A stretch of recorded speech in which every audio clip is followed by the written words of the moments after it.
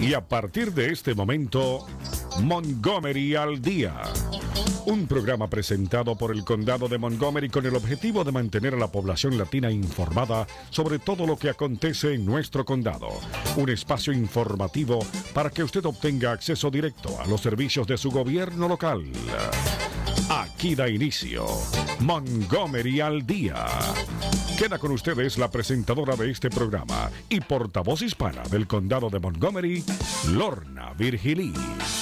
Muy buenas tardes, queridos amigos. Bienvenidos una vez más acá a Casa Montgomery al Día, su programa oficial del Condado de Montgomery, galardonado a nivel nacional. Y como cada martes a las 2 de la tarde, acá su presentadora y también portavoz hispana de este condado, Lorna Virgilí. Gracias por esa sintonía en este hermosísimo día otoñal. Verdaderamente que Dios nos ha regalado un día lindo allá afuera. Y aparte de eso, es mi cumpleaños. ¡Ay, cumpleaños! Mira, aquí celebrando 50 años, que se dice fácil, pero caramba. Nada. Y en 5 te damos el carnet en el Holiday Park Senior Center. Oh my God. Quien están escuchando acá ustedes, pues es a Dolores Ustrell-Roig, quien es la directora del Holiday Park, que es el centro para adultos mayores acá en el condado de Montgomery. Y qué sinvergüenza que eres, que me estás diciendo que en 5 años ya me toca el carnet de senior. Nosotros encantados de regalártelo y que vengas y que seas nuestra invitada de honor. De recibirme en el centro para adultos mayores. Claro que sí, y con los brazos abiertos. Ay, Dios mío, vamos a llamarle adultos sabios. Qué mala, Dolores. Pero bueno, nada, estamos acá un poquito de celebración porque, bueno, oye, medio siglo no es fácil. 5 décadas, es un montón de años. Pero tenemos a Dolores hoy de invitada porque nos va a estar conversando precisamente de una feria que se va a estar llevando a cabo en el centro de ella, que es el centro de Holiday Park. Una vez más, es uno de nuestros senior centers. Está en La Ferrara, acá en el corazón de Wheaton. Y este martes próximo, justo en una semanita, Dolores, vamos a tener allá la feria. Correcto. Es una feria para vivienda y ya sea para aquellos que van a una vivienda más acomodada para sus necesidades o para aquellos que prefieren quedarse a vivir en sus casitas y vivir pues felizmente el resto de sus vidas ahí. Así que vamos a estar hablando de todos los recursos que se van a estar ofreciendo en esta feria de la vivienda, que es para adultos mayores, o sea, para los ancianos, abuelitos, los viejitos, como usted le quiera llamar, como se le llame mejor en su país. Así que vamos a estar conversando con Dolores, nuestra directora, sobre esta feria de recursos para las personas mayores adultas de nuestro condado. Hacemos la pausa de rigor y cuando regresemos entramos en materia, así que por favor, lápiz y papel, porque verdaderamente si usted tiene un abuelito viviendo en casa, quizás esta feria le va a servir, pero de mucho provecho. ¿Cuál es la palabra que quería usar? Provecho. Provecho, caramba, buen provecho, de mucho provecho le va a servir. Así que vamos a tomar la pausa, regresamos, Patricia, gracias a ustedes por en sintonía y quédense, que hoy tenemos aquí fiesta en el estudio. En breve, más de su programa, Montgomery al Día con Lorna Virgilí. ¿Sabía usted que existen más de 10,000 números telefónicos en el gobierno del condado de Montgomery? Bueno, ahora solo debe recordar el número 311 para cualquier llamada que no sea de emergencia. El 311 es el sistema de información vía telefónica que ofrece el gobierno. ¿Necesita información? ¿Tiene algún problema con un servicio del condado? ¿Desea localizar a algún departamento o agencia del gobierno? Entonces marque el 311.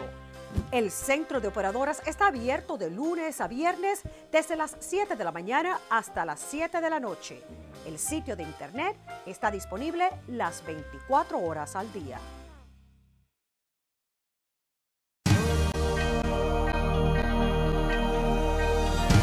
Be active, Montgomery. Woo! Be active. Be active, Montgomery. Be active, Montgomery.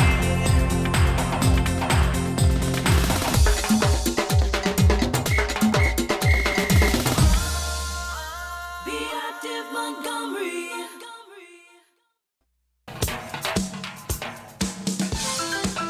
Continuamos con más de su programa, Montgomery al Día.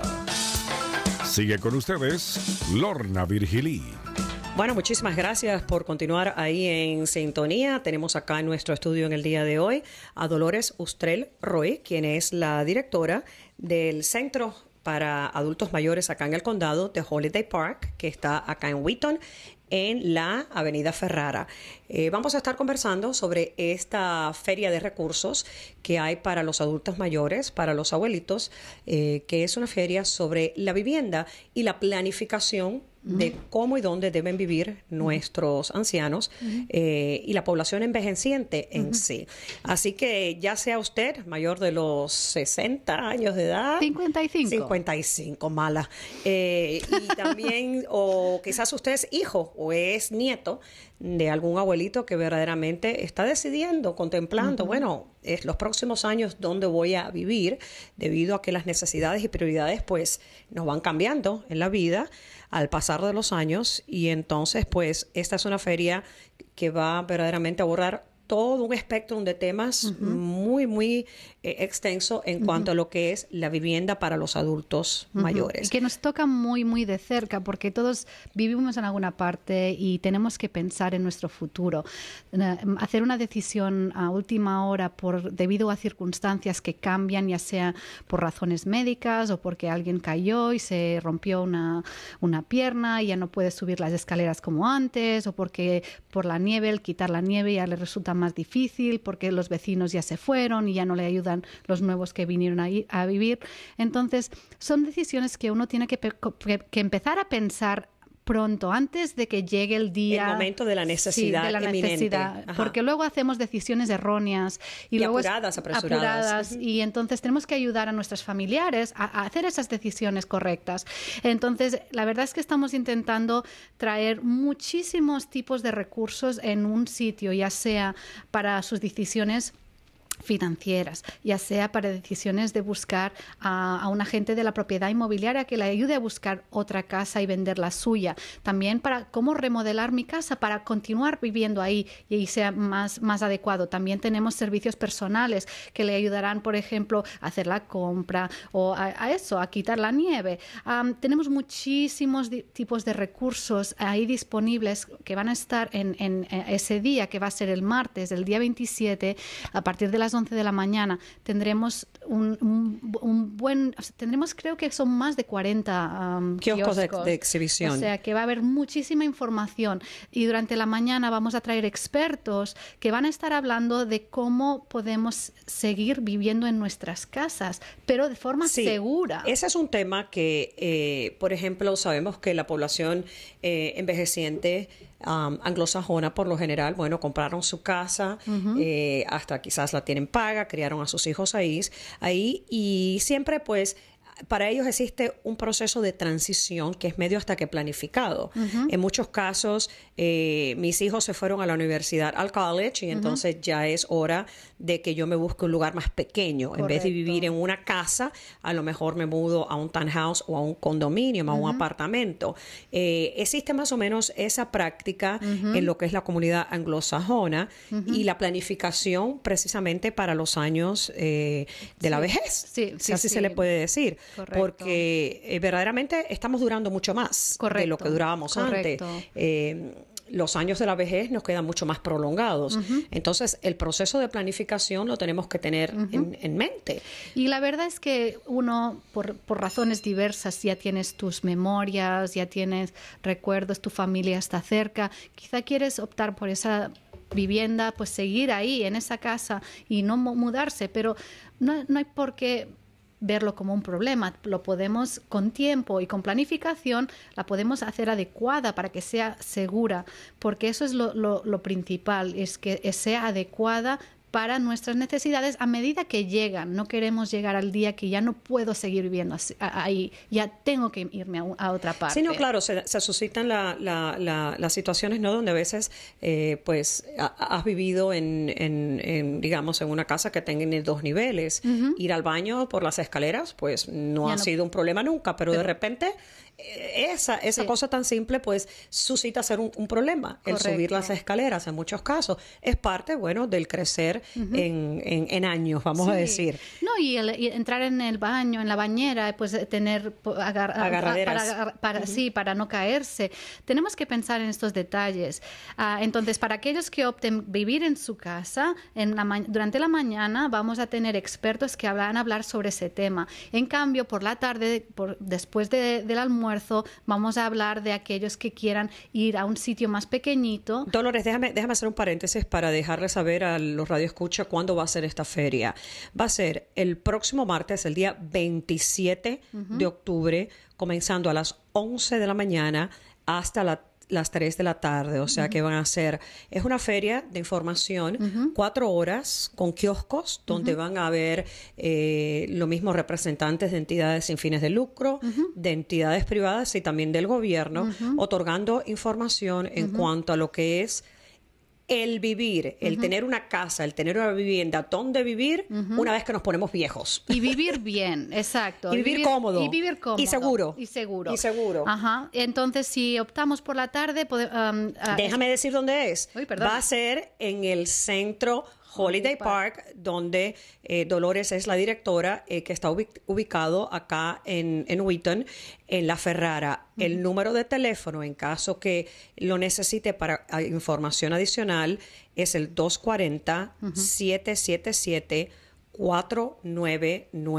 240-777-4999. Este es el número principal del centro.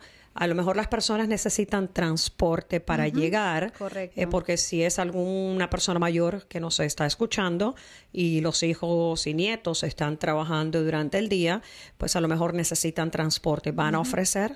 El centro, para aquellos que ya están, o sea, que nos conocen, tenemos el servicio de transporte de curva a curva. Ese transporte, ese día lo vamos a tener también en funcionamiento. También estamos movilizando nuestros autobuses dentro de otros centros comunitarios, ya sea, por ejemplo, Potomac, ya sea, por ejemplo, el centro para adultos mayores, Schweinhaut, que van a traer personas solo para la feria. O sea que el punto de recogida será el centro comunitario y luego los vamos a transportar todos. O sea que estamos movilizando recursos para llegar, ya sea de punta a punta del condado. O sea, no tiene que ser directamente de la zona de Wheaton, cualquier zona del condado. Claro.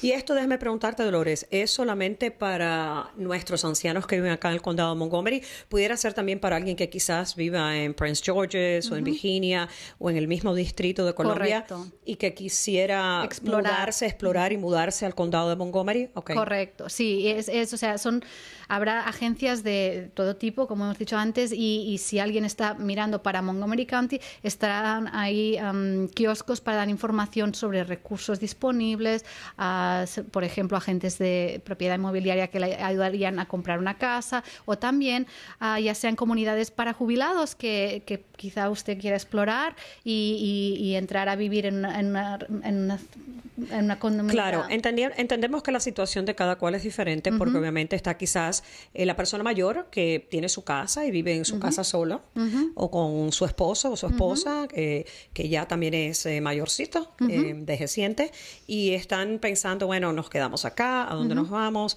Quizás es hora de buscarnos un lugar un poquito más reducido para tener menos responsabilidades de mantenimiento del hogar, inclusive si hay casa, el paliar la nieve, que resulta sumamente dificultoso también para muchos de nuestros ancianos. O sea que puede estar ese grupo de personas.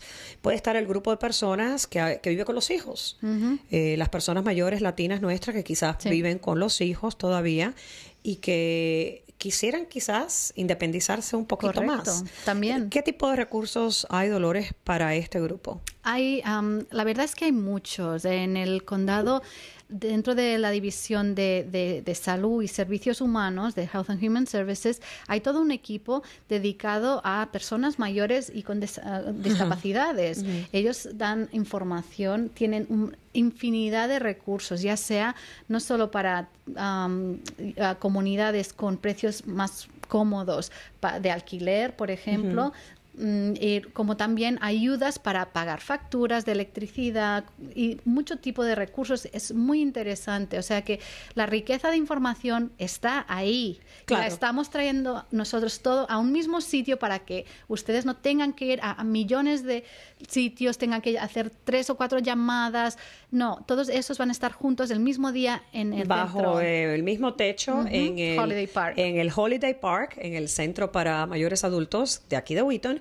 Así que ya saben, la fecha es el próximo martes, día 27, 11 de la mañana a 3 de la tarde. Cualquier tipo de información sobre recursos, opciones, posibilidades para las personas mayores que estén viviendo solas, que deseen vivir solas o que también, el otro componente, que ya necesiten vivienda con asistencia. Correcto, también. Porque también llegamos ahí. También. Y la verdad es que a veces vemos que un familiar, pues debido a una enfermedad, ya sea Alzheimer's o demencia. Nosotros tenemos en mi familia, con mi abuela, que tiene ya 99 años, Es tiene doloroso. demencia, pero está viva. Y sufres porque sabes que si siguen viviendo solos o que quizá no puedes darles el nivel de atención o cuidado que ellos precisan. En cambio, ahí hay centros, comunidades que tienen el personal especializado para cuidarlos bien y que ellos puedan seguir viviendo una vida feliz, cómoda y con la atención médica que necesitan. Eso es primordial. Y seguro. La seguridad es muy importante porque quizá, quién sabe, están viviendo solos, se caen y nadie los encuentra hasta dentro de 2 días. Eso no puede ser. O sea, tenemos que cuidar a nuestros mayores para que vivan bien. No, y déjame decirte también, Dolores, una de las partes a nivel de familias, ¿no? Para los hijos y los nietos de un familiar envejeciente que a la misma vez está atravesando algún tipo de enfermedad, como lo que acabas de mencionar, el Alzheimer's o inclusive, ¿no? La demencia. Es muy difícil tomar decisiones de dónde ubicar a nuestros padres, a nuestros abuelos, cuando se presentan estas enfermedades inesperadas. Correcto. Apoyo también para los familiares, por supuesto, porque yo me acuerdo que cuando mi abuela se diagnostica, ¿no? De que tenía demencia, y que eso iba en decadencia, Correcto. que eso no iba a mejorar, que eso iba cuesta abajo y que ella iba a empeorar. Yo creo que el impacto mayor no fue necesariamente para ella, sino fue para mi mamá. La familia. Fue para mi mamá, que atravesó momentos muy difíciles de cómo darle frente a esa situación, qué hacer con su mamá, que estaba atravesando esta enfermedad y que a la misma vez ella no la podía cuidar las 24 horas al día. Correcto. Entonces, como pariente, y a lo mejor usted que me escucha se identifica con esta historia personal, como nietos, hijos, atravesamos una situación muy difícil en tomar decisiones para el bienestar de ella. ¿Y cuál es eso? O sea, a veces somos un poco egoístas. Pensamos, no, es que yo quiero vivir con mamá porque yo la voy a cuidar mejor. Pero luego la carga que te supone a ti y llegas que te quita tanta energía que luego llega a ser insostenible para ti. Tienes que cuidarte a ti para poder cuidar a otros. Y entonces eso es algo que tenemos que pensar, que tener presente y que obviamente son decisiones muy emocionales. No tenemos la cabeza fría para tomar esas decisiones porque son seres muy queridos y son, como tú dices, son a veces decisiones propiciadas por circunstancias inesperadas que nos toman de sorpresa, no estábamos preparados. Entonces, aquí estamos para eso, para apoyar a la familia. En conjunto. Y desde todas estas perspectivas. De una forma completa. Correcto. Estamos intentando dar respuesta a decisiones financieras, estamos intentando dar respuesta a decisiones pues de eso, de vivienda, ubicación mejor. Quizá es mejor prepararse y decir, bueno, pues mi decisión no va a tomar forma hasta dentro de 3 años. Pero durante esos 3 años Usted se va preparando. Estamos preparando y estamos tomando una decisión, estamos identificando la zona donde queremos vivir. Preparando recursos y preparándose mentalmente porque, por ejemplo, digamos que usted tenga un anciano en casa al cual le han diagnosticado ahorita, en ese instante, con demencia, como nos pasó a nosotros como familia, ¿verdad? Y hay que tomar decisiones. Correcto. Mi abuela estaba en la Florida, una señora que había vivido toda su vida por su cuenta, Correcto. independiente, tenía su apartamento toda la vida, entraba, salía, la conocían en todo el vecindario, tomaba el autobús, se iba al centro, al downtown de Miami a hacer las compras, la conocían en todas las tiendas y los supermercados del área, hasta que un par de personas empezaron a ver cositas de ella que ya cuando se hicieron las pruebas y etcétera, pues se dio a conocer de que tenía demencia. Sí. Hubo que mudarla. Claro. Hubo que trasladarla, sacarla de otro estado, traerla acá, enfrentarse a cómo funcionaba el sistema acá, para que ella pudiera continuar recibiendo sus beneficios de Medicaid, Medicare, todas estas cosas. Fue tremenda tarea. Sí. Fue tremenda tarea. O sea que todo este tiempo fue para prepararse para una mudanza, trasladarla y una vez que llegó acá, ubicarla. Y la señora es dura porque la señora ha durado con demencia ya lleva como 8 años con demencia. Y la verdad es que muchas veces cuando tienes que pasar todo ese tiempo buscando los recursos, es tiempo que tú estás horas y horas de ya hacer llamadas, de aquí, a dónde busco y qué organización. Sí, señor. En cambio aquí ya las tenemos todas juntas para ustedes. Claro. Y otro tema también es que a veces hay otro aspecto, es que cuando estamos tomando decisiones para nuestros familiares, la familia misma no está a punto de tomar esas decisiones. No nos ponemos de acuerdo. Muchas emociones. Y la sangre, que no llega al río, pero a veces llega. Y cuando llega al río, ¿qué es lo que cómo lo resolvemos para que nos pongamos de acuerdo y hacerlo mejor para papá o mamá? Entonces, todo eso es lo que estamos intentando tratar de abordar en esta feria, y que ojalá ustedes que están escuchando pues se aprovechen de esta oportunidad, porque la verdad es que hemos puesto muchísimas horas de trabajo, pero es que realmente les queremos traer servicios de primera categoría y que realmente les ayuden a ustedes. Y por los que vean que eso de la feria entre las 11 y las 3 no les conviene el horario porque les cae a la hora de la comida, no se preocupen. Tenemos cafetería en el centro y ustedes pueden pasarse por la cafetería, comer un sándwich, una ensalada y siguen buscando los servicios que le pueden ayudar. ¿Van a ofrecer almuerzo? Ahí en la cafetería está a la venta el almuerzo, sándwich, ensaladas, hay también postres si alguien quiere, pues no, ya sea porque galletas. Somos diabéticos, no se puede comer azúcar. Bueno, no, pues, al azúcar. No al azúcar. Bueno, pues nada. Después pues, de los 50 no se come azúcar. Bueno, ya, hoy me tengo que comer el último trozo de cake. El café, pues el café para eso de terminar bien el almuerzo. Pero no, y para tomarse un respiro, porque también es mucha información que tenemos y que nos están dando. A veces necesitamos sentarnos y tomar un poco, ¿sabes? Absorber. Absorber. Entonces, ahí en el centro, la verdad es que ese día estaremos a su disposición. Si necesitan conocernos, quizá nunca han venido a vernos, pues también les daremos tours del centro. Y ofrecerles todos los servicios que tenemos para ofrecerles, que son muchísimos, de verdad. Déjame recapitular aquí un poquitito, por si hay alguien que acaba de sintonizar y se entere bien de lo que estamos hablando. Esta es la Feria de la Vivienda y de recursos para las personas mayores adultas, los abuelitos, los ancianos, los de la tercera edad, los envejecientes o los viejos, como le quiera llamar. Pero bueno, la cuestión es que hay un sinfín de recursos y que hay que planificar para ese momento cuando papá o mamá, abuelita o abuelito, pues verdaderamente necesite asistencia que ya quizás nosotros no se la podemos dar en el hogar.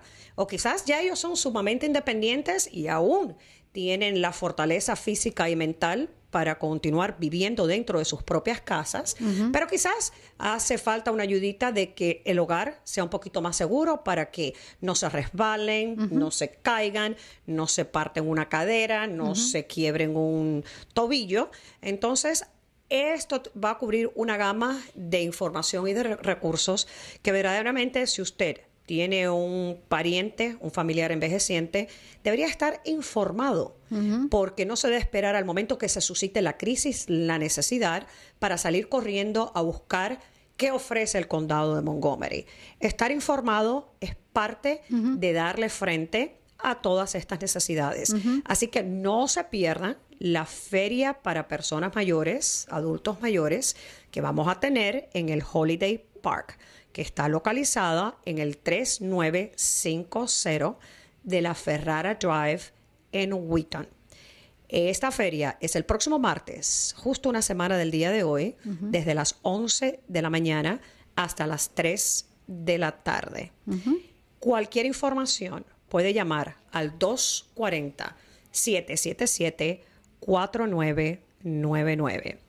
240-777-4999. Aparte, si usted ya está entrando en edad avanzada, como a mí, que en 5 años ya me dan la tarjeta del centro, y quizás necesita un lugar simplemente para recreacionar, para ir a socializar, para tomar clases, para ir a almorzar, el centro es uno de los 5 que tenemos en el condado y que ofrece servicios de lunes a viernes todos los días de la semana.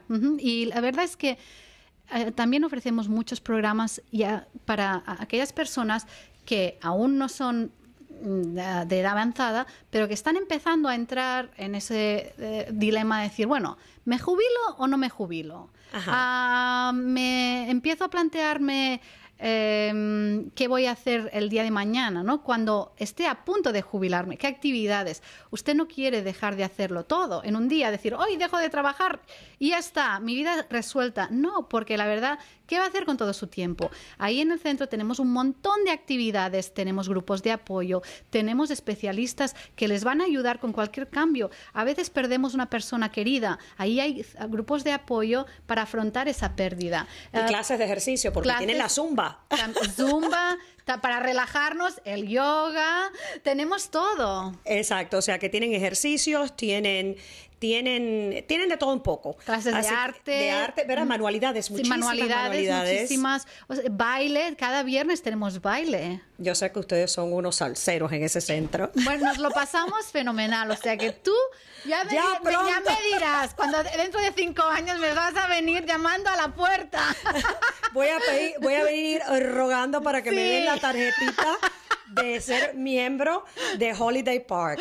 Así que bueno, amigos, de veras, es un tema que quizás, como les digo, es un poco doloroso para la familia, sobre todo cuando el familiar envejeciente pues está atravesando algún tipo de enfermedad, ya sea física o mental, y son decisiones pero muy difíciles para las familias. Y yo en lo personal lo he enfrentado con mi abuela y mi mamá, que fue la que peor. Así que ya saben, la feria es el próximo martes a las 11 de la mañana hasta las 3 de la tarde en el Centro Holiday Park. Ok, tenemos surprise aquí. Happy birthday to you. Cha, cha, cha. Happy birthday to you. ¡Oh, qué lindo! Happy birthday, dear Lorna.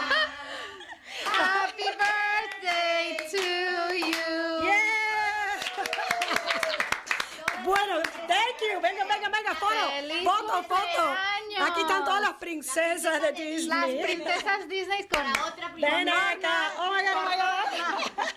Bueno. Usted que nos está escuchando, porque no está acá en el estudio, acá es, hoy es mi cumpleaños, 50 años, 55 muy pronto.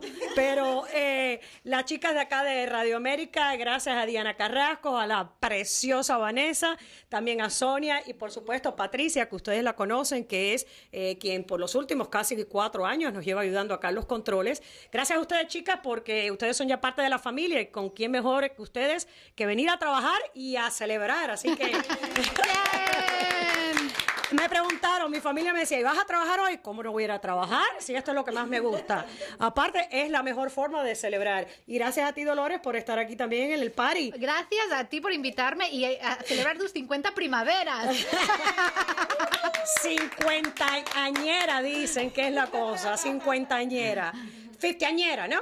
Dice, Samuel se quedó fuera de la fiesta de las princesas.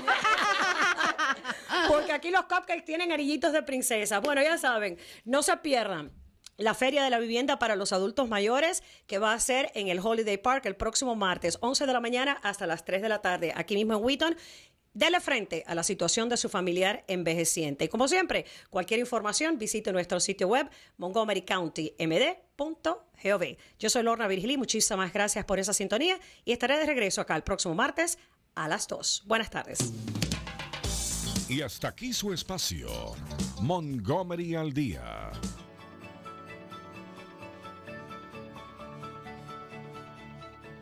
County Cable Montgomery, tu estación de información.